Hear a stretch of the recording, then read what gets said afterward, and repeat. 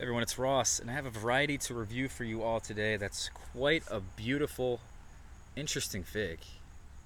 The problem with this fig I'm finding is that it's very finicky.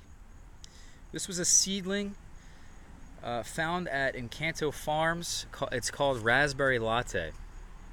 The tree seems to use a lot of water. It grows very quickly, very, very vigorous, being that it's a seedling.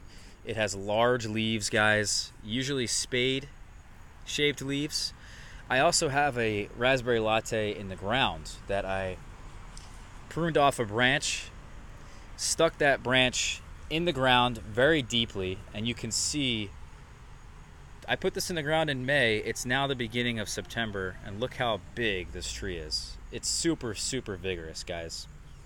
Not very hardy, but we have it here in the ground because I know I have a friend that has had decent success with this in the ground. But you can see the different leaf pattern here. This is because the tree is very vigorous right now. The leaf patterns on figs will change based on vigor. This is what it looks like with high vigor. This is what it looks like with a lower amount of vigor. So this is the tree. We're basically done the crop this year. We have one more fig left on the tree, as you can see back in there. I didn't really like the way that this tree grew this year. We're going to do a lot of pruning with it. Try to control it because it's so vigorous. And what I mean by finicky, it's very finicky because for whatever reason it takes years to get figs off of this tree. It's very hard to control. And then the figs, when they produce, don't seem to produce that well. That consistent, uniform production that you hope for. You know what I mean? They have weird characteristics. Like this eye is massive. The thing seems to fall off the tree with at a certain point. This tree was hanging right here. I went to touch it just now. Just a little squeeze and the thing came off. So some wind can very easily blow this off the tree, and I have a feeling that in order to get this fig of a very high quality, you have to have insane amounts of heat. You have to be in California, you have to be in Arizona, because we need to have this fig ripen in a very short period of time. If it's in a short period of time and then the fig falls off, at least the fig is much more ripe than it is in my hand right now. So for me, I think it's going to be a huge challenge to get this fig perfect, very soft. Maybe I want to see some cracking. I want to see the interior of this fig to be a very dark red interior. But I don't think that's going to happen with this one. Yeah, so the interior is quite red, it is, but it's not as dark red as I would like it to be. And I would like the red, I want the red to stain the outside of the pith. That would indicate a really well-ripened fig. You can see on this one here, there's mold at the eye. Green mold there.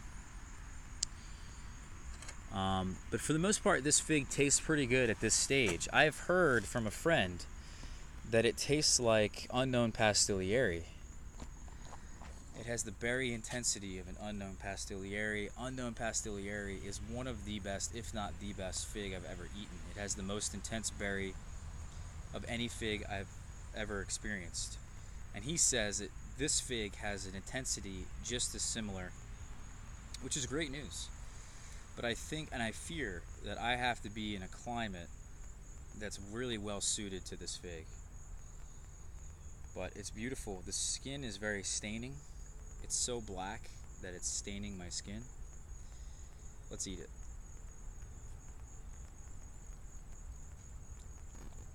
Quite a large fig.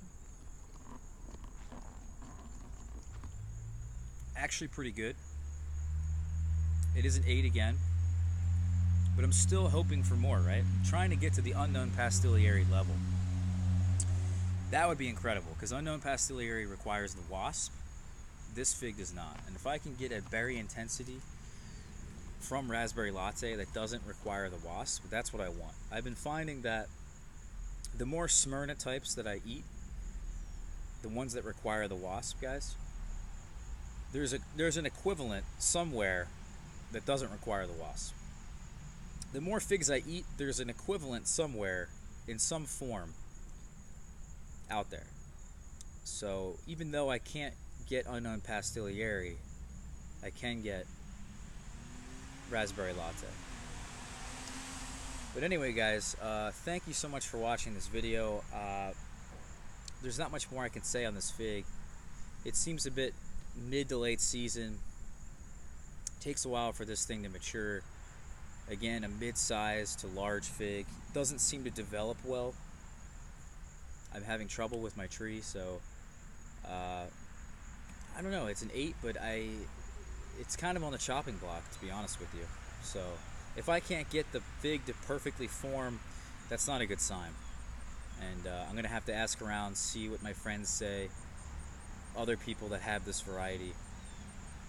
But anyway, guys, thank you so much for watching. That was Raspberry Latte. Take care.